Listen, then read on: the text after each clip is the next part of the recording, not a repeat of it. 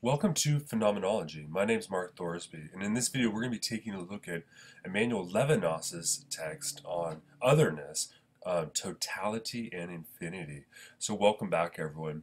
As you already know, if you've been watching the videos, what we've been doing is really a close reading of Levinas' text, a much closer reading than maybe you were bargained for. We've looked at, for instance, his conception of the other, right? And the notion that really what Levinas is doing here is arguing that the other is what grounds us in a first relationship, a metaphysical relationship that's ultimately ethics. And he takes this position that ethics is first philosophy. And in the previous videos, we, for instance, discussed his conception of separation in discourse. And on the one hand, Levinas takes very seriously the idea that the other is truly other, which means that the other cannot be, as it were, condensed and reduced into this what Levinas calls the same, into the interiority of my consciousness, if you will. So the other has to be understood as something which is transcendent. And therefore, our relationship to the other is one that's asymmetrical. The way in which we are able to constitute a relation with the other is through language and through discourse. And we've seen previously, and we're going to see Levinas deepen this sense by his conception of the face. And the face is really describes the phenomenological situation in which I encounter the other. Language is the mean by which the other reveals him or herself or itself to us. And we talked about how for Levinas, this really grounds a conception of truth and justice. And so what we're going to do today is, oh, and then finally we talked about the notion of separation and the absoluteness of the other, right? And so and one of the things too is that Levinas thinks that he begins by his, if you will, his ontology of the human situation as one in which we're essentially atheistic, right? One in which we are characterized by an egoistic sense of enjoyment, right? We experience and we live in the world in terms of trying to enjoy ourselves in a variety of ways. And that enjoyment really ends with the announcement of the other through language and my recognition of the other's face. And this creates a situation which ultimately for Levinas, we are categorically, or I should say preeminently, bounded by the other. And by a call for the other, and responsibility becomes sort of first philosophy. In today's video, we're going to finish off our discussion of Levinas, and we're actually be looking at section 3 of his book, Exteriority and the Face. We're going to see here he really talks about language in really some fantastic ways, and then ultimately talks about what it means to have sense of the other. And then finally, he talks about temporality. And my remarks today on temporality will be fairly curt, but I will try to give you a pretty straightforward interpretation of Levinas in terms of the sensibility of the face and the ethics of the face. I should say, too, before we begin, that this will be our final video in phenomenology. It's not to say that there's not a lot more we could be talking about, but we've simply run out of time at this point at the end of the course. So maybe potentially in the future I'll add videos, and I encourage you to take a look at those. But if not, I hope that these videos have helped you in your reading, in your understanding of phenomenology. So I want to say thank you for taking the course. It's been a pleasure having you join me. So let's sort of jump into it. And we're going to start off here by talking about sensibility in the face. And here we're going to see that Levinas wants to make an important distinction between our sensibility of ordinary phenomena and our sensibility of the face. That is, for Levinas, the exteriority of the other has an important phenomenological difference in terms of the brute way in which we have sensations of others. Notice that within the history of philosophy, the other has typically been understood in terms of a sensation where all things are neutrally the same, and we sense them and we organize them in consciousness and so on and so forth. Really, in many ways, this is the Husserlian model, though that's a simplistic version of it. We're going to see that Levinas says, no, we have sensation, but the sensibility of the face, of the other, is something really that's a qualitatively different phenomena. At least it's qualitatively different phenomenologically. So we're going to begin there. So let's sort of go through it. So first off, Levinas begins by sort of asking, well, how is the face different from the things that we ordinarily perceive? So, for instance, I have a cup of water here, and when I perceive the water, I have a sensation, right? And I have a whole range of phenomena that we could characterize really in Husserlian terms or even general empirical terms. And in terms of phenomenology, of course, the clue there would be to follow up the intentionality of your perception, right? But Levinas says, listen, this means that sensation is an abstraction, right? To say that I'm sensing the cup, right, is an abstraction from the sort of intentional correlates which are necessary for me to experience it. But what this whole so that's the first thing to recognize is that sensation is an abstraction. Sensation here is not something that we should treat as simple. And when I mean simple, I don't mean easy to understand. I mean simple in the sense that we shouldn't think of sensation as the beginning point, as it were. At least it's not logic. It's not that which is logically prior in phenomenology. So since sensation's an abstraction, that means that ultimately there's deeper, if you will, deeper correlates for what's happening in our ordinary sensation process. Now, combined with this, we've skipped over at this point in the video series, we've skipped over a huge section in which Levinas really has emphasized and made his argument regarding the nature of enjoyment and the general individual. And he doesn't use that term, but the sort of founding sense of our own experience is organized phenomenologically by intentions of enjoyment. But here it's important to remember that enjoyment characterizes sensation whose, quote, representational content dissolves into their affective content. So what does that mean? Here, remember, there's a distinction between something has representational content if it refers to something else. It represents something else, the way a word represents a concept, for instance.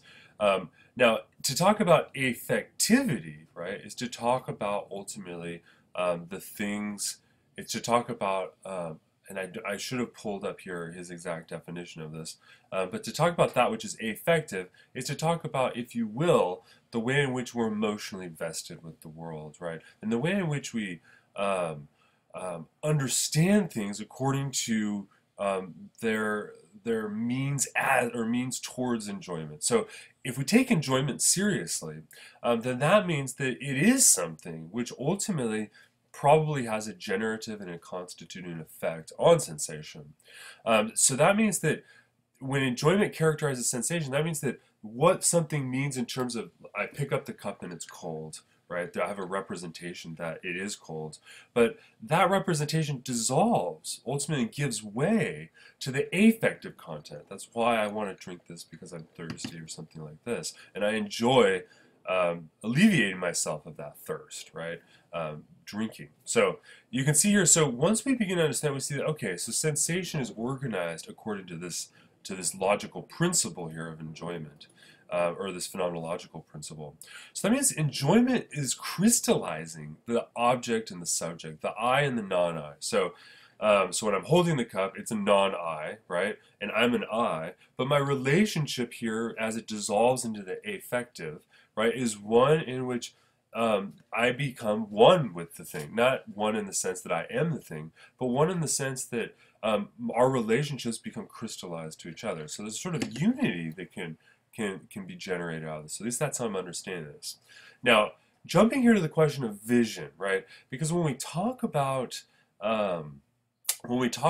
recognizing the other's face, obviously, at the beginning here, you would think about the way in which I can see the other. We're going to see here that Levinas, along with many other philosophers, all the way from Kant, Heidegger, Plato, Descartes, Augustine, and many others, have emphasized the priority of vision as a philosophical concept, right? The idea that vision is something which is the most loved of the senses. In fact, I believe Aristotle says the very same thing, or says that. So vision for him is the means. Now we're going to see though that vision here is understood phenomenologically, not in terms of the types of sense data that it can be that they can be given in an ordinary visual experience. So what does that mean? It means that we're going to see that vision for him refers to something more than just sensation of light. And in fact, right, is that vision doesn't necessarily even require the physical light, right? We can talk about things, for instance, our vision, our philosophical visions, right, and other sorts of vision in different contexts, in different ways, right? He says, but following up here with but beginning here, Levinas begins with this sort of understanding of this ordinary conception. He says, the eye does not see the light, but the object in the light. Vision is therefore a relation with a something established within a relation that's not a something, right? So when I'm looking at the water, I see the object. The water or the glass of water is the something, but I'm seeing it through something which is not a something, but clearly has to be there. So we have an interesting dynamic in terms of the the relations that must be constituted in vision here, right? And I'm going to be skipping over this because I want to sort of keep things going. But he does have a long discussion here about the way in which vision, this conception of vision, is both resisted and yet embedded within the history of philosophy. In fact, he directly will mention Heidegger here. He says, quote, for Heidegger, an openness, oops, let me make it a little smaller. An openness upon being, which is not a being, which is not a something, is necessary in order for a something to manifest itself, right? And in the rather formal fact that an existent is, in its work or its exercise of being, in its very independence, resides its intelligibility. So keep here that intelligibility is ultimately given through something here which is not intelligible. Thus appears the structure of vision, where the relation of the subject and object is subordinated to the relation of the object with the void of openness, which is not an object. It's also here to remember, we didn't go over this in our series, but ultimately Heidegger will, at the end of Being and Time, talk about being as an openness, as a clearing. So he's directly thinking of really the latter portions of Being and Time. The comprehension of the comprehension of existent consists in precisely going beyond the existent into the open. So to comprehend the particular being is to apprehend it out of an illuminated sight that it does not fill. So there's this interesting critique and analysis that Levinas is doing when he's thinking about vision and Heidegger. And of course, Heidegger discusses this as well. So the not something of vision here is an infinite space or a void, right? So the means by which something is given through a not something, the not something is not because it's a void. It reveals an infinite space, a clearing, right? This is something that's different than the perception that I get if I just touch something, right? When I just touch something, I have, as it were, an immediate contact between myself and the something, that something. But in vision, I get an infinite space without having that contact because there is, if you were, a medium. Now, the medium, of course, physically is light, right? That's what we would talk about here. But it's important here to think about, well, this space, this void, right? It reveals this. He said, well, he has this remark, right? He says on 190, he says, the silence of infinite spaces is terrifying, right? And as you know from reading the text, Levinas is frequently given to these sorts of kind of strong statements here. And his ethical language is certainly burdened, I think, by his own personal experience of the horrors of the Holocaust. So there's this, but think about it too, right? The infinite space here, right? Not just the space in which I see something, but the infinitude of that space taken in itself is totally overwhelming, right? It sort of is a collision between our first person and third person perspectives when we think about it, and that's something that in which we just get dissolved into, right? So there's an interesting comment here about the infinitude of spaces and the way in which our experience of it can be terrifying, right? Now here's a couple just points here that he makes. He says illuminated space is not an absolute interval, though, right? Because ultimately here, remember, we're doing phenomenology. That means that when I have vision, my vision slowly, in a sort of movement, in a spectrum, gives way to my ability to grasp an object, ultimately to comprehend it. And even, for instance, my vision here, and then I grasp the object, all of that experience is something that doesn't happen in a sort of absolute interval, but actually occurs, I think, in a sort of movement of interval becoming. That's not Levinas's term, but it's an interesting way potentially to describe it. But it's important here that when we talk about vision, right, and sensibility here, right, vision is not a transcendence itself, right? So vision is not itself a transcendence. So when we talk about our vision of the other, the vision is not the actual seeing of something is not a transcendence, because it's the means ultimately by which the transcendence will be given, or is represented in the language that the face gives, right? The speech that others have when they speak to us, right? Vision is actually a sort of forgetting of the there is, right? Which is, right? So vision involves not only our recognition of things, but in terms of our enjoyment, right? We're taking enjoyment seriously here. As I enjoy and I see things, right? The there is, like, the noumenal being of the thing is sort of lost. We forget that. So seeing equals a function of the particularization of the relation to reality, right? So it's the way in which we particularize a certain relationship we have in reality. And it's functional in that way. So what does this mean? It means we have to remember that total alterity is not something to be seen. So when we see the face of the other, we do not see the total alterity, right?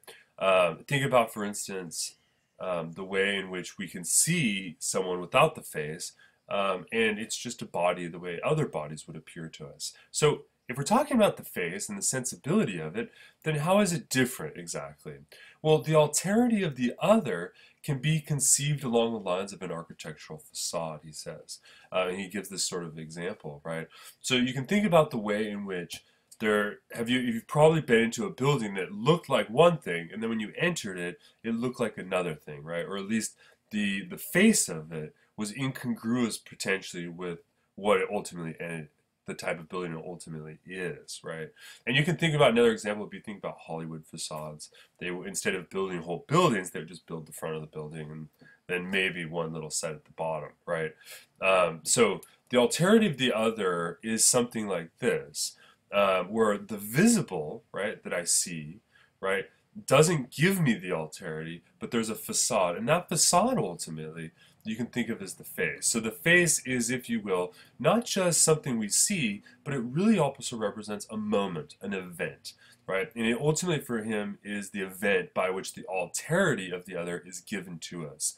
So how does this happen? We're going to see that it happens through language and through speech. And this is why, for instance, we can recognize, and notice, we can recognize the other through words, through language. But preeminently, this begins always in an ethical relationship with the face. By the way, one thing to think about here is to think about the way in which it's much easier for people to conduct modes of war against each other if they don't see the other person's face. And we're going to see Levinas doesn't really take this view, but I'm thinking here, for instance, let's say, for instance, if you're a member of the civilian government, a high up member, right? And you're involved in, think of, for instance, here, if you're in the cabinet of the presidential cabinet, right? So civilian control of the military, right? And think if you're at that high level, or even if you're the president, right? It certainly would probably be easier to order war on others when you don't see their face, right? They're just numbers and they're just data and so on and so forth. But you can see here how when someone has to commit acts of war on their own, face to face with the enemy, right? That reveals something that's much more burdensome, actually, I would say, personally, right? And the burden there is the burden of the recognition that the other is other, and that there is a relationship by the virtue of that alterity to respect the other, and also to and ultimately for Levinas, it's even more extreme than that, that my ethical relationship to the other is ultimately one in which I'm subjected to the other. And really what's left is my appeal not for them to kill me, right? And so you have this interesting sort of tension. Now, let's go here to take this section by section. First here, infinity in the face, okay? So The face here, he says, refuses containment. So you can't contain the face into the totality of the same, right? Remember, the infinity of the face cannot be, the infinity that the face ultimately represents or reveals to us is something that can't be contained, right? And remember here that for Levinas, alterity is not just the addition of a distinguishing feature, right? So it's not just that the other has something that I don't, right? Because think of all the different people you've met and do meet who do have different things than you, right? Alterity here is conceptualized as a movement of infinity, right? Is one which goes beyond any single feature, right? It represents a metaphysical relationship, one in which the other cannot be, as it were, contained. Whoa. Let me go back here. So when we're talking about the face and the alterity here, we're talking about something which is infinitely formed, right? Something that goes beyond us. So how exactly are we able to both recognize the other and yet not contain the other? And ultimately it's through speech. So speech here proceeds from absolute difference. So this is again the idea that the speech of the other really represents an existential and a metaphysical movement that is radically different from our ordinary sensations of things and the way we size objects up. And we size up their needs and so on and so forth. Think about, for instance, the difference you have between, for instance, if you have an animal as a pet, a cat or a dog or something. If you have an animal as a pet, right, there is a way in which there is a relationship clearly with that being, but that being, even though it has a face, you recognize its alterity, it has a face, but without language, without speech, that alterity remains absolute. Absolute to such an extent that it seems naturally without beyond our reach, right? It's beyond our reach, right? So how is this possible? Through language, right? Language accomplishes a relationship of infinite alterity where the other does not get thematized into the totality of the same, right? And this is maybe the way we can demarcate the difference between the ethical relationship between animals and humans, right? Through speech, right? The human other has a way of resisting our tendency to phenomenologically incorporate them into a totality given by our means of enjoyment in the world. Notice here that in environmental ethics, for instance, one of the major objections that environmental ethicists make is that we treat other species merely in terms of our enjoyment, right? That we treat them as mere means unto an end, as tools that don't have value, right? And then there's the discussion of do they really feel pain and so on and so forth. On the one hand, of course they do, but on the other hand, they're so other than us that we're not exactly sure what that pain would be like for them, right? And notice here how that objection against the usage of animals in terms of enjoyment actually is descriptively explained here for Levinas. Levinas will say, well, because there's no language, right, between the non-human animal, that means that they get totalized or thematized into the sort of sensation of enjoyment that I have in the world, right? So language is the means, it's the operation by which the other refuses our thematization.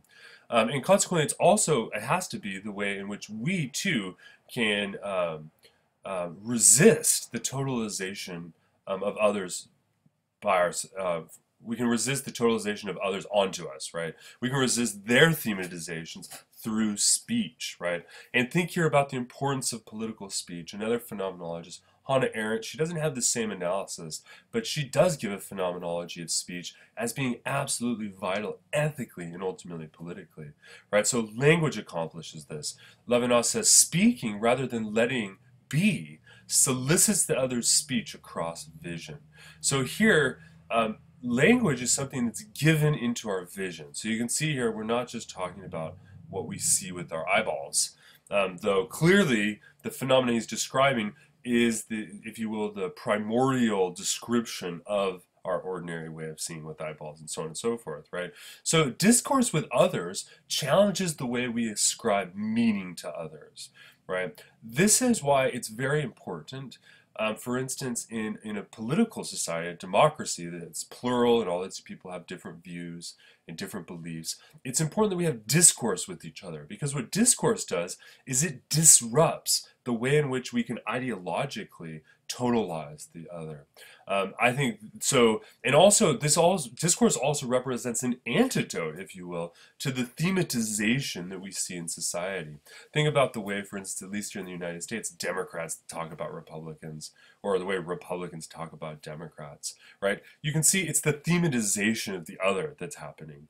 And discourse breaks that down, right? If you get a Democrat and a Republican together and they come together in a movement of authentic discourse, right, as defined how Levinas does in the earlier sections of the book, see the earlier videos if you haven't, right?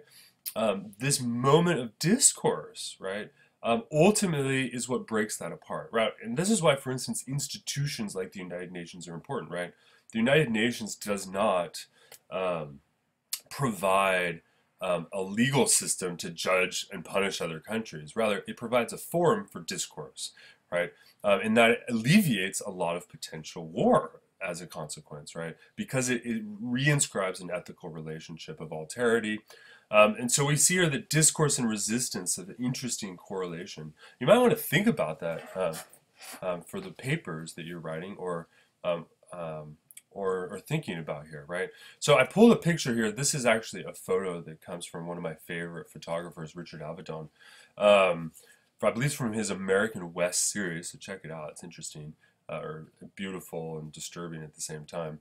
But I love his photography because he captures these faces where you see the person, but yet you can realize that they are other, right? So when I look at this gentleman's face here, right, I mean, there's many features of his face, but on the one hand, I can't ultimately capture or concretize who he is when I simply look at his face. And of course, when he speaks to me, this is when it occurs. So the face then concretizes the infinity of the other, right? As it were, the infinity of the other becomes manifest in a concrete form through the face, right? And the exteriority of the face is not given as a reason or as a concept, but really acts as an epiphany, right? So the face is an epiphany to me. And here, think of the term epiphany as a way of describing a realization that's given from the outside, right? Epiphanies are not something that you can deduce, right? They sort of come in flashes. And in the same way, the exterior of the face comes in a flash, in an infinity, right? And the epiphany of the face is that the face is self-sufficient. It's on its own, right? That's what its alterity is. And among describing and commenting on other philosophers, Levinas here gives the example of Aristotle's unmoved mover, right? Where the unmoved mover is not something that moves, but is responsible for motion, right? And so the unmoved mover is something that remains ulterior, right, to the universe for Aristotle, yet central to it. And in the same way, the other takes that infinite sort of functional role. Not in terms of motion, but in terms of the metaphysical relation he's been describing, right? Now, but the other, absolutely other, the other does not limit freedom of the same, calling it to responsibility. It founds and it justifies it, okay? So that means that when I recognize the absolute otherness of the other in speech and language, then what we have here, he's saying that it's not that that other destroys my freedom, right? Remember, since it's other, it's not me, right? So I still have freedom, right? The difference, though, is that this metaphysical relationship is actually what justifies and it serves as the metaphysical foundation for my freedom, right? So you can see here that Levinas takes an unexpected turn, potentially, in that he describes here that the absolute other, the infinite alterity of the other, right, is ultimately prior to and necessary for my freedom. I need the other to be free, right? And it's interesting here to think about, for instance, a person who lived on an island let's say Robinson Crusoe, who gets stuck on an island. When Robinson Crusoe is stuck on the island, there's no others around. So does that mean that he's free? I mean, you can see here, I would say, you may be saying no, but I think the answer is yes. Why is he free? Because he's still constituted by the other because of the language he speaks. Think here about the idea that language is always given right, by the other, right? No one has their own language, and you can think here about Wittgenstein's private language argument, and how the idea that language is fundamentally social, which means in Levinasian terms that it's grounded upon the alterity of the other, and so is my freedom, right? Okay, so that means that that's why because the alterity of the other grounds my freedom, that means that's why it begins this ethical relation, right? And we have this conception of ethics in the face, right? Now, the face limits power, not freedom, right? It limits my power, right? So he makes this distinction between power and freedom. Because the alterity of the other grounds me, it doesn't destroy my freedom, it justifies it. But the call of the other, right, through speech, what the other tells me limits the freedom I have with the other. Remember, the ethics Levinas is talking about here is not a series of normative principles to abide by, right? Ethics here is, Levinas is giving it a description of the ethical encounter, right? Of the existence of the ethical relation. So that means that the face opens up this ethical dimension. And that's really critical. And Levinas gives an interesting and chilling, I think, discussion of killing and murder, for instance. He says, quote, "To kill is not to dominate, but to annihilate. It is to renounce comprehension absolutely. Murder exercises a power over what escapes power. I can wish to kill only an existent, absolutely independent, which exceeds my power infinitely, and therefore does not oppose them, but paralyzes the very power of power," right? The other is the sole being I can wish to kill. So here's this interesting, because he's talking about, so when we try to kill the other, it's not that we're trying to have more power over the other, because the other is the grounds for my ethical power, my freedom to act. But because of that, right, my wish to kill them is actually, I can't destroy the other, right? And so there's this interesting discussion of what killing and murder means in terms of a phenomenology that takes the alterity of the other seriously.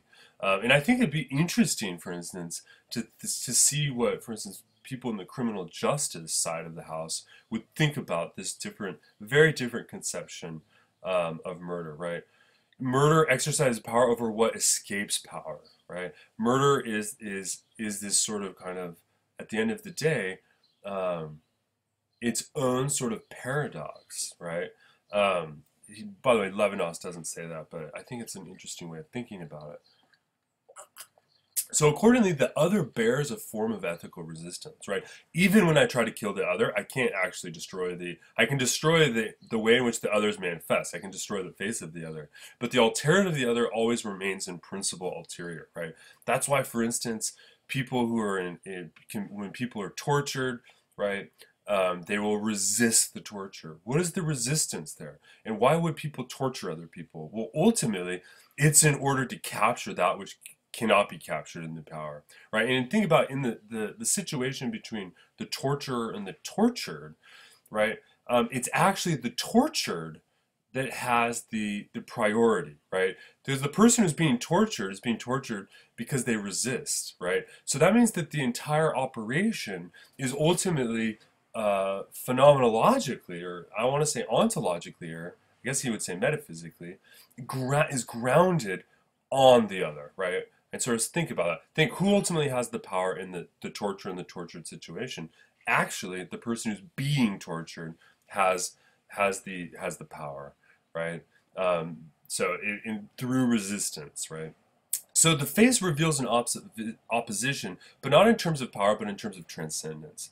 The face has no logical opposite, though, right? So when we talk about the face, it's not like we're talking about war and peace. So war always is derivative conceptually on the contradictory of peace, and so on and so forth, right? Those are conceptual equivalents. But because of the alterity of the other and the face doesn't have an opposite, right? So that means that you can see here, I think Levinas is trying to describe the transcendency of the infinitude of the other. It transcends this sort of binary opposition. The face is not a binary, right? And it's ultimately because he's going to use a language of asymmetry here, right? And this is what we would describe here as an ethical plane of obligation. So when we talk about the obligation we have to the other, right, it is unitary.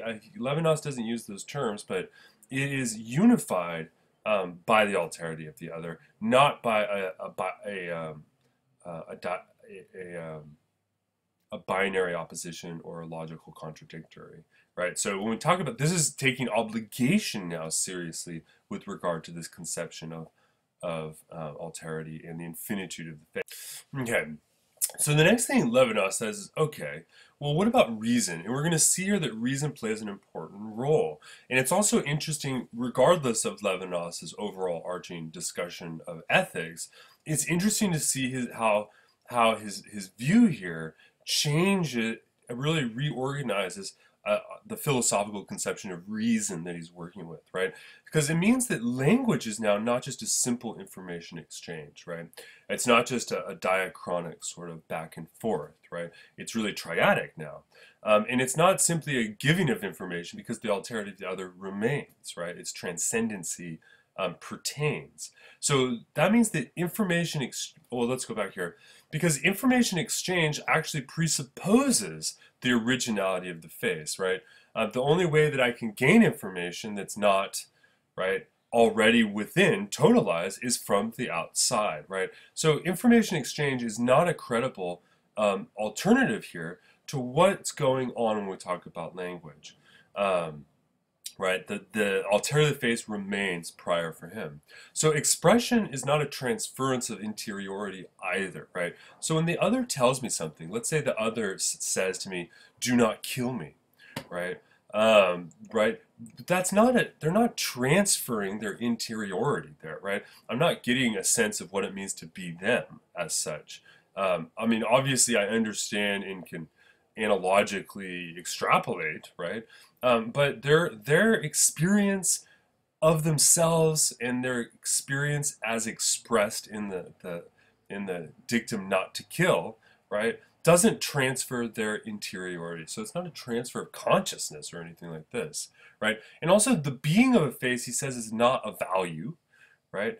The ethical relation is also not mystical here, right? And you may have been thinking that while we've been discussing, while you've been reading Levinas here, is that it almost sounds like Levinas is saying that when I see the other, I fall into a mystical relation in which they, right, and think here about the famous mystical text in, for instance, Catholic thought, like, the cloud of the unknowing, right? God is something we don't know. All of our concepts fail, and so God just simply has to reveal, right? We have to give up on reason. This is not what Levinas is saying, right? He's saying it's not a mystical relation. It's carried out through language, and at the end of the day, language is reason, right? So the way in which language is given to me is given to me through reason, and reason is this language. Right? The ethical relation is carried about through through the rational character of language, right? He says discourse is a rupture. It's preeminently nonviolent, right? And it's nonviolent because discourse allows the other to express themselves, and violence seeks to silence that expression. And that ultimately, this discourse is given by reason and in reason. And think here about the way in which we discussed previously, the idea that even Nietzsche says this, that language must be transcendental, right? Language must come from the other and have an otherness operation to it. And so I think in many ways Levinas is picking up on those themes. And of course he says it's nonviolent. Now I think that's where Nietzsche would disagree, but they have completely different sorts of conceptions. Now I pulled here some passages from 204 that I want to take a look at here. The first here he says, the idea of infinity in me, implying a content overflowing the container, breaks with the prejudice of the maetics without breaking with rationalism, since the idea of infinity, far from violating the mind, conditions nonviolence itself. That is, it establishes ethics. So the other is not for reason a scandal that puts it in dialectic movement, but the first teaching, right? So the reason that is given by the other's language, by the other's speech, is the first ethical teaching, as it were. It's the way in which the other teaches me who they are, right? And teaches me how I ought to be, right? This is the asymmetry of the relation. The face is the evidence that makes evidence possible. And that's because the face is the means by which language is given, and language is rationality. We're going to see him make that claim here in just a sec. Discourse for him found signification. So normally what we would say is that language is composed of words, and those words are signifiers for certain sorts of things in the world or experiences, etc. Right? So you look in a dictionary, you look up a word, and the words, for instance, says, I look up the word apple, and then it tells me it's a fruit, right? So the word, usually we think of the word as being a signifier for the signified. It represents it. It's a sign, right? And then what happens is discourse is founded upon that whole thing, right? Discourse is really just the play of significations. But here, Levinas is saying, no, you have it upside down, in fact. Discourse is actually what enables signification, right? He says language, here is the idea that language is what conditions rationality, right? That is the speech we have with each other is ultimately what functions as the conditional upon which reason and rationality can be given. Think about the idea here that we can talk about people giving us their reasons, right? But ultimately here, discourse is not a priori, but discourse is preeminently prior. Discourse is preeminently subsidiary upon language. It's not the idea here that rationality conditions language, right? It's not the idea that reason exists somewhere and and now we have to talk because it's reasonable. But it's really the reverse. We have discourse and that enables, we have language and that enables discourse, right? That our language is what enables rationality, right? So think here about, for instance, in analytic philosophy, if you're familiar with it, between the early logicians of the 20th century who wanted to understand the logical structure of language. And they thought that they could figure out a sort of formula that all of our language must, and all of the meaning and all of the stuff we do in philosophy, that all of that must be subsidiary to some sort of logical form. Kind of like how Newton articulates an equation for mechanical motion. Well, I think logicians wanted something similar, but what they discovered by the 1950s, and preeminently beginning with Wittgenstein, but before Wittgenstein, is the idea that no, our rationality, the logic of our language, right, is given by the actual language we have. Now, by the actual discourse we engage in, right? Wittgenstein has this beautiful phrase, his language is like an ancient city with different streets, new areas and old areas, and things getting covered over, and so on and so forth, right? It's a sprawling sort of thing. So the language we have with each other, for Levinas, it's instituted in this metaphysical event, he says, that is what is conditioning rationality itself. So it's a very different thing. So that means language is ultimately an event of being, right? He says words ground the reason. Words are what ground reason. And he talks about the problem of verbalism. If I get a moment, I'll mention it, right? Verbalism. Well, I'll jump right into it. He's talking about with regard to Husserl and Heidegger. He says the mistrust of verbalism leads to the incontestable primacy of rational thought over the operations of expression that insert a thought into a particular language as into a system of signs, or bind it to a system of language presiding over the choice of these signs. And think here about the way in which Husserl invented a new language to talk about what he's doing in his early phenomenology, and then also think about Heidegger doing something similar, though much more radical, I would say.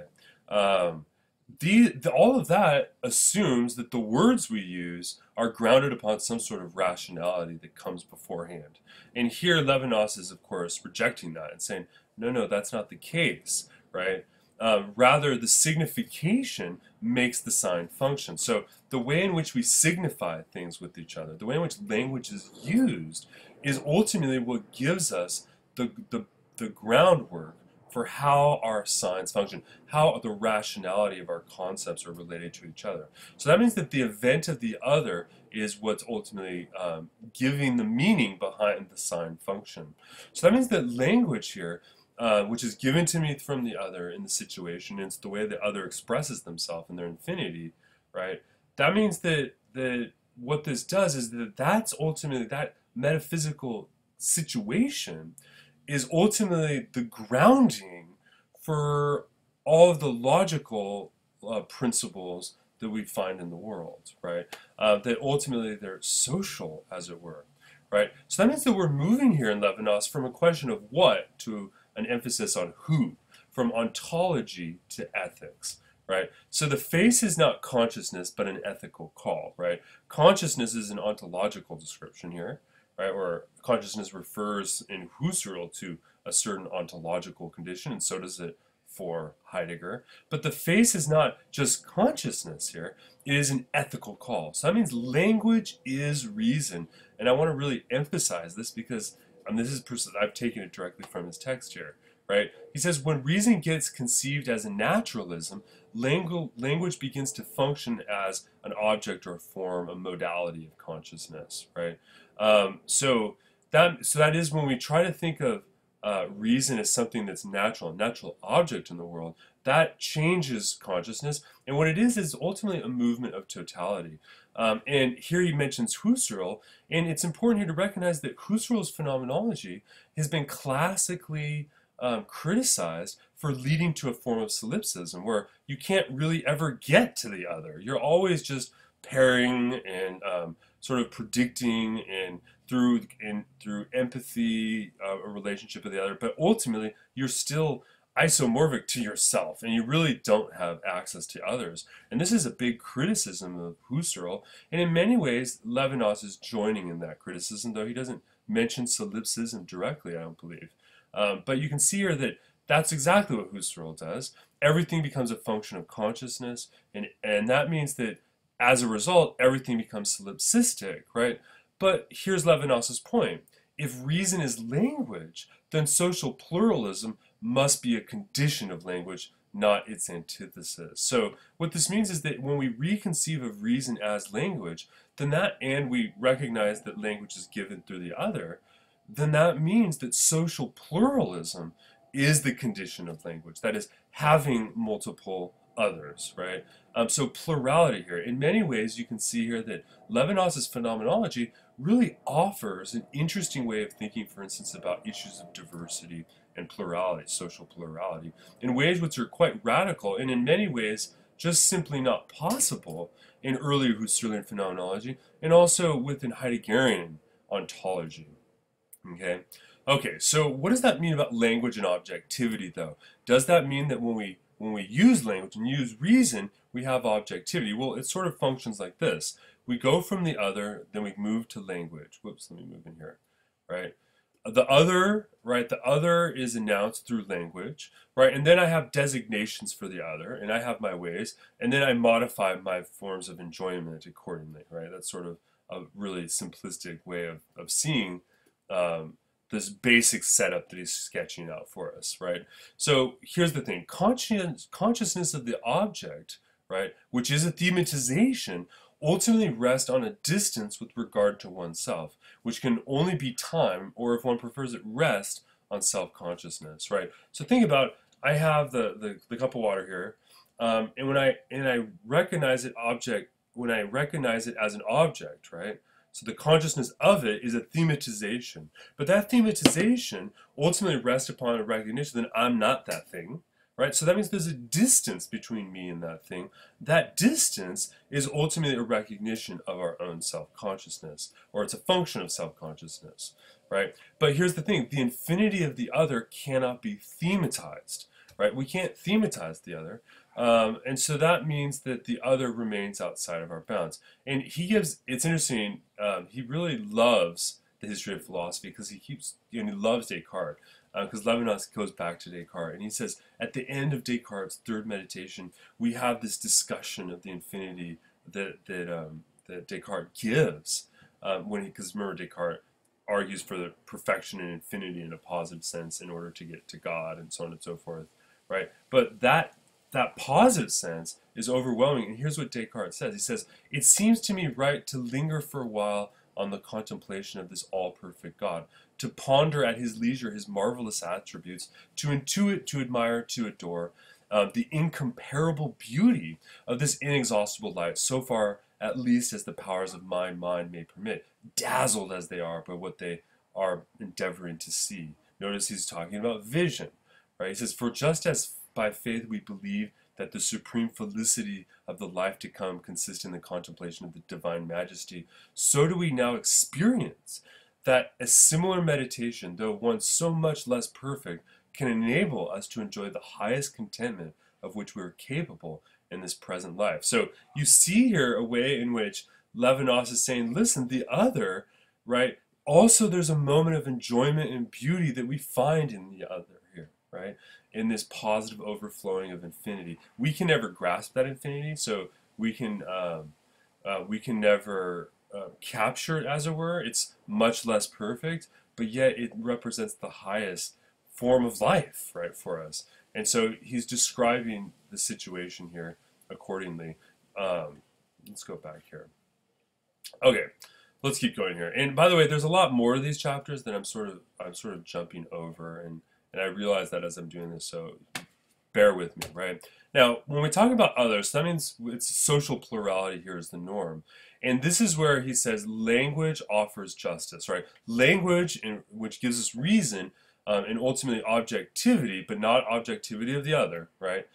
This ultimately is what grounds justice, right? And here you can think about the way in which, for instance, social contract theory, this is not what Levinas says, but a way in which social contract theory intuits this metaphysical transcendent relationship, but expresses it in a way that's ultimately bound up with a whole bunch of epistemological categories or miscategorizations, especially with regard to empiricism. So there's some interesting things going on there.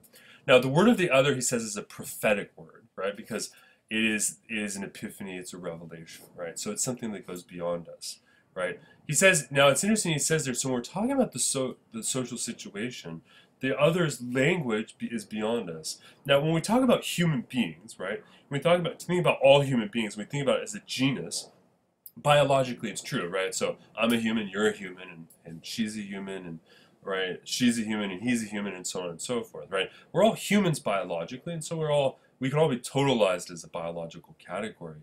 But when we talk about human culture, human civilization as an instituted in language, quote, where the interlocutors remain absolutely separate, this does not constitute the unus of a genus, right? So that means that the plurality of the social situation is not one single thing, right? And you can see here how he has a very different conception than someone like Hegel, ultimately, right? Because he wants to take social plurality seriously. So that means that equality is a function of the other, right? Society is ultimately a fraternal community, right? And so this is really in sort of part. It's a fraternal community in which we have ethical relations to each other, to respect each other. And that's an infinite relationship, but it's also one in which everyone is other, right? One in which you have total plurality. So that means that total plurality is that total plurality of otherness, absolute otherness, is ultimately what we're talking about when we say we're equal, right? So that means that equality now does not refer to a conception where I am equal because I have rationale and you're equal because you have rationale. Think of Kant. Or I'm equal because I have a certain type of soul and you're equal because you have a certain type of soul. Think of Aristotle, right? Or Plato or someone like this. Equality on those ordinary philosophical views is grounded upon certain conditions and faculties, right? Certain examples of what can be thematized, certain objectivities. Here, the alternative, the other, equality is grounded in precisely that which I can't capture. So you have here a guarantee of equality because otherness is the means by which it's given, right? And society is a fraternal community among these others.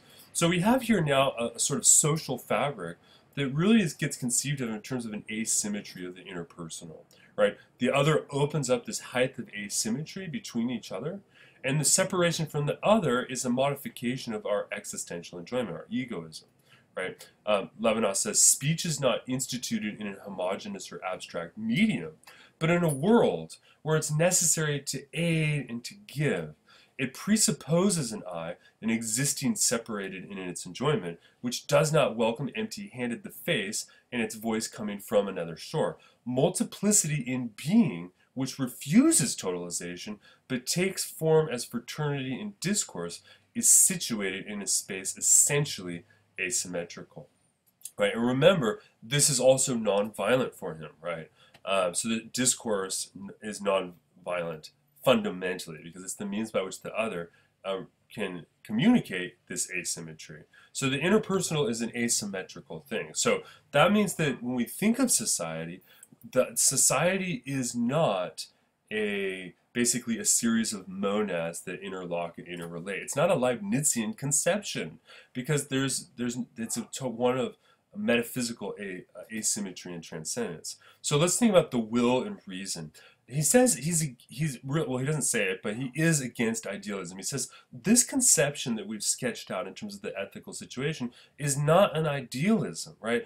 Idealism always reduces ethics to politics, right? And he has a critique against Kant and Hegel here. And think about the way Hegel sacrifices all of the individuals ultimately for social institutions that enable consciousness, right? The absolute consciousness and Hegelian idealism here, right? This is a situation where the ethical situation, the one to the other, gets reduced into some political medium, into an institutional fabric. And think, when you just have politics but you have no ethics, you can have what? Totalitarianism, right?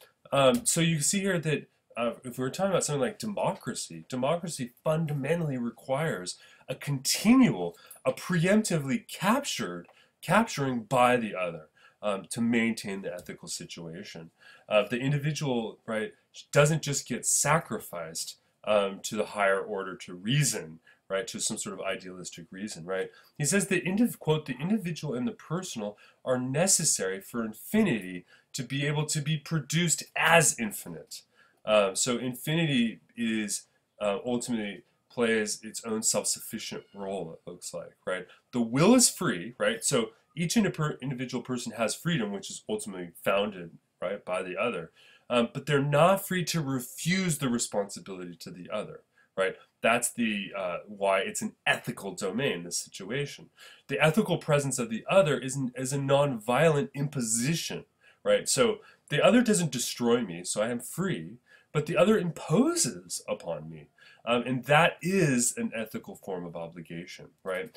Okay, so given that, and I want to be sort of quick here, Levinas then begins to discuss the ethical relation in time. So he has a discussion of temporality here. Now, the metaphysical relation is pluralistic, right? So we're talking about all of this asymmetrical, interpersonal relations, right? And that means that we're talking about subjectivity and pluralism. Now, pluralism is diversity united, right? So that's what pluralism means here. And we can say that the social relation is an ultimate event.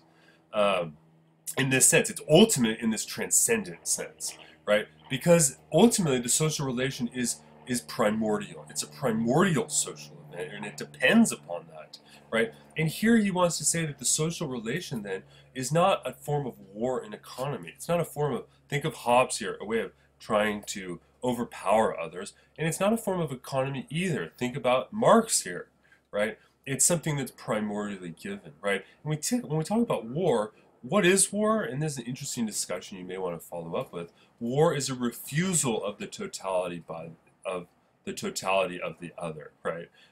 It's a refusal of totality, actually, interesting enough. And I guess on the other hand, you could also say that war is also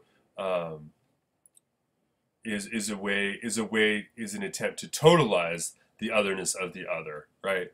But the refusal. So when people are at war with each other, the other is an enemy precisely because their totality has to be refused, right? Quote, a being independent of, and yet at the same time exposed to the other, is a temporal being. To the inevitable violence of death, it opposes its time, which is postponement itself, right?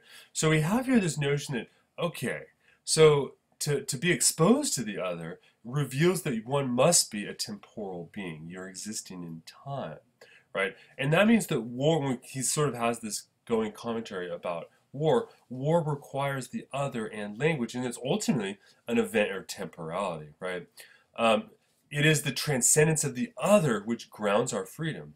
And the response for the other is not marked by good intention, right? So when I'm in an ethical situation with the other for Levinas, it's not sufficient to say, oh, I just have to have good intention. Obviously, he's thinking about Emmanuel Kant here.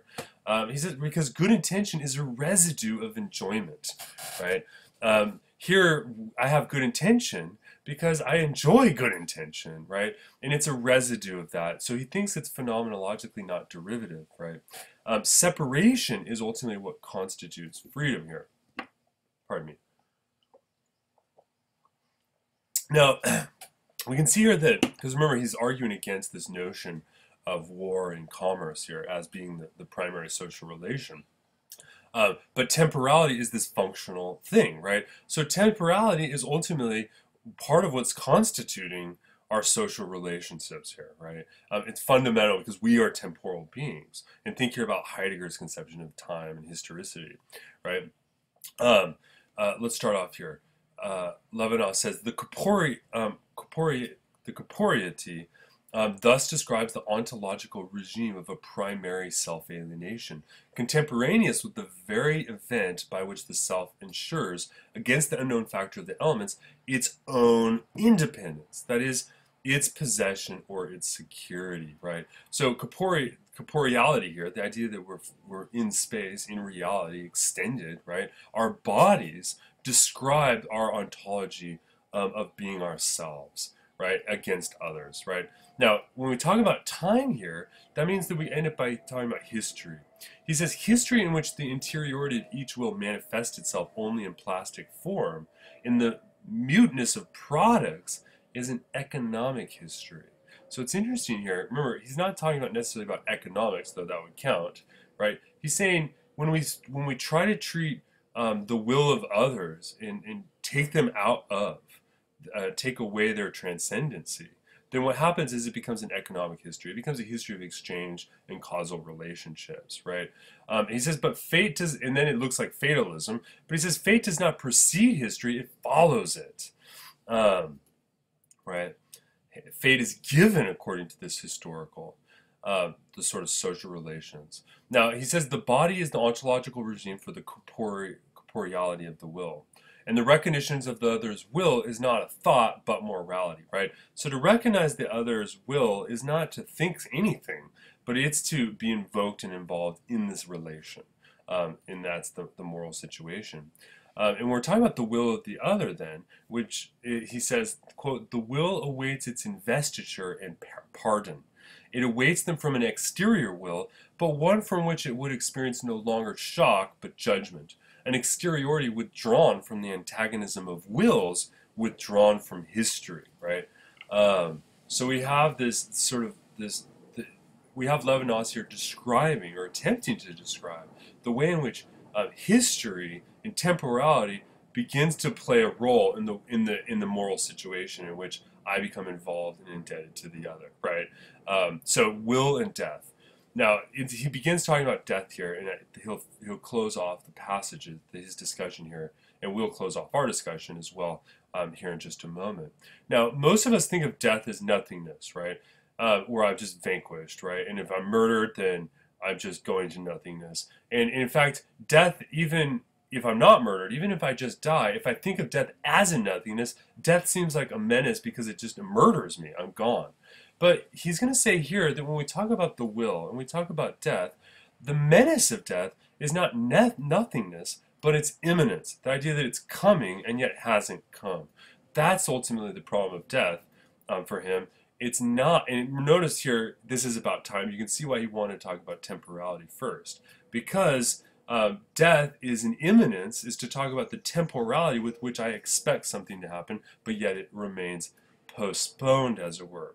And here the idea is that death lies beyond my horizon. The other threatens death, right? Because and death here is an impossibility of knowing. On the one hand, it's an impossibility of me knowing, but also the other's threat is also its own form of impossibility of knowing, right? He writes, he says, one does not know when death will come. What will come? With what does death threaten me? With nothingness or with recompense? He says, I do not know, right? Here's this emphasis, is that death is itself the impossibility of knowing. So death approaches us as a mystery. Now remember, we're given in time. And also think about here, just as a sort of cross-reference, that Heidegger sees Dasein as a being towards death. Death approaches as a mystery, and we have this, that's what the imminence of death is talking about. So that means the imminence here is really a combination of time plus postponement. Right? And he's thinking here about the way in which ultimately the other can make me fear for my life, right? The other can threaten me with death, right? But here's the thing: even death, he says, cannot drain all meaning from life, right? So I like how he doesn't give, he finds a boundary for death. Death doesn't destroy all of the meaning towards life. So Levinas here is not a nihilist. He's a social pluralist. He's an exterioritist, I suppose, or something like this, an infinitudist, right? But what he's not is he's not a nihilist, right? Because the other is what grounds meaning, right? Now, death, of course, threatens meaning, right? But it doesn't overwhelm it and destroy it, right? Now, when we talk about death, and we talk about the imminence of death, and that means what we're talking about is patience. So what's this relationship? He says it's the relationship between time and the will. He says, think about the precarity of courage in the face of time, right? The difficulty, the fragility of courage in the face of time. If you have to face something, like think about a time in your life when you had to do something you were worried about. And it was maybe in a week or two and you knew it was coming up. And think about that. Being courageous in the face of time is a sort of precarious situation. And he remarks about the marvel of time. And here you get the sense that Levinas is a true philosopher given to the subject at hand.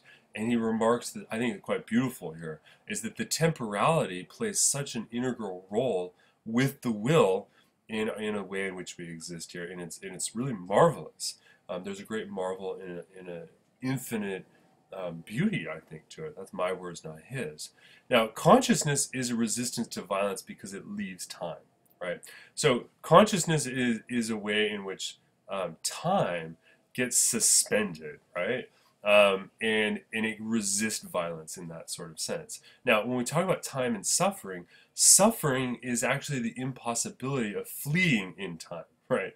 Your inability to get away. And so that's why if you're in the situation and you're worried about something, right, you can't escape it. That's what the suffering is, right? The event hasn't occurred, so there's nothing that's actually hurting you. But the suffering, though, is there, but it's in terms of this impossibility of escaping time. And think about the way in which death approaches and we can't escape it. So there is, if you will, a sense in which we could talk about the suffering unto death. Here I immediately think of Kierkegaard, in which his despair, he has conception of despair. So take a look at that if you're interested. Consciousness in its ultimate passivity is a form of patience, right? He says the supreme ordeal of freedom is not death, but suffering. To inflict suffering is to reduce the other to the rank of object, but on the contrary, is to maintain him superbly in his subjectivity. Think again about that description between the torturer and the tortured, right? To suffer is the supreme ordeal of freedom. Quite beautiful and fanciful, I think. The truth of the will. Now, here Levinas turns his attention to the idea that the inner life is an event of being. And when we combine that with the idea that the other alienated the will, right? The way in which the other alienates our will, right? That means that it's not the nothingness that we seek to surmount in death, but it's the passivity of the will in the face of death's imminence, right? So when we talk about here um, uh, the relationship of time and our relationship of death, right? Because that's ultimately what time is moving us towards, right? Um, that is the problem there. The suffering is actually the passivity of our will, a resignation of postponement, a resignation of waiting. So let's bring this together with history, truth, and justice. History then is a form of judgment, right? History becomes a way in which we can judge and understand things, right? But the infinity of responsibility denotes not its actual immensity, but a responsibility in the measure that it is assumed duties, that its assumed duties become greater in the measure that they are accomplished, right? So he's trying to combine here the notion that on the one hand, history is a moment of judgment, right? And we can judge ourselves historically, right? But this infinity of responsibility is we need to take seriously, right? The call to infinite responsibility confirms the subjectivity in its apologetic position. And think here about apology, not I'm sorry, but the apology that Socrates has, a defense, right? The infinite responsibility confirms that in subjectivity, we have a call to defend and to respond to ourselves against, for instance, these historical thematizations, right? Justice requires the unicity of subjectivity, the unity of these subjects. And the deepening of the inner life is not a historical character, right? It is something that the inner life is exalted by truth, right? And we did in a previous video talk about truth. Well, oops, let me go back here. I guess I didn't put that in there. Take a look here at this quotation from Levinas. He says, quote, "The inner life is exalted by the truth of being, by the existence of being in the truth of judgment. It is indispensable for truth, being the dimension in which something can be opposed clandestinely to the visible judgment of history, which seduces the philosopher. Yet this inner life cannot forego all visibility. The judgment of consciousness must refer to a reality beyond the sentence produced by history, which is also a cessation and an end. Hence, truth requires as its ultimate condition an infinite time, the condition of both goodness and the transcendence of the face, the fecundity of subjectivity, by which the I survives itself, is a condition required for the truth of subjectivity, the clandestine dimension of the judgment of God. But for this condition to be realized, it is not enough that infinite time be given. Because of course we die. So you can see here that this is his discussion of exteriority and the face. And ultimately at the end here, what we see with Levinas here is that what the other does is the other grounds our language. And it's through the face, through the sensation of the face that gives way to language. And it's through the speech of the other that grounds our very freedom itself, that constitutes our freedom. And that freedom is asymmetrical. And ultimately, our existence in life is given according to this temporal, interpersonal social relation. And this is ultimately what it means to talk about ethics. Again, Levinas's first philosophy, his ethics, gives us a sort of, his ethics gives us a situational description, not a series of normative claims that we should adopt, right? Those are given in reason and through life and through our practices with the other. And they're given through the call of the other. And ultimately, he then discusses the temporality and the question of our fear of death and the imminence of death, and the notion of we also have to resist the historical thematizations that death represents to us, right? The idea that we'll become nothing more than just a story, right? And that's not, the meaning cannot be extinguished and is not simply reducible to that framework. So you have here with Levinas and his discussion in Totality and Infinity, that if we take the notion of infinity seriously, and we take the absolute otherness of the other in our concrete bodied situations, we are automatically engaged into an ethical domain, one where the other grounds my responsibility, and how fundamental this ultimately is. Now, this is our last video in phenomenology, and so I hope you see that we've looked at three different philosophers over the course of these series of videos. We've looked at Husserl, who in many ways provides the first foundation for understanding the knowledge of consciousness, phenomenology. And in our second philosopher that we've been reading, Heidegger, we saw an ontological organization derived from phenomenology towards the question of being, and we looked at discourse, Dasein, and so forth.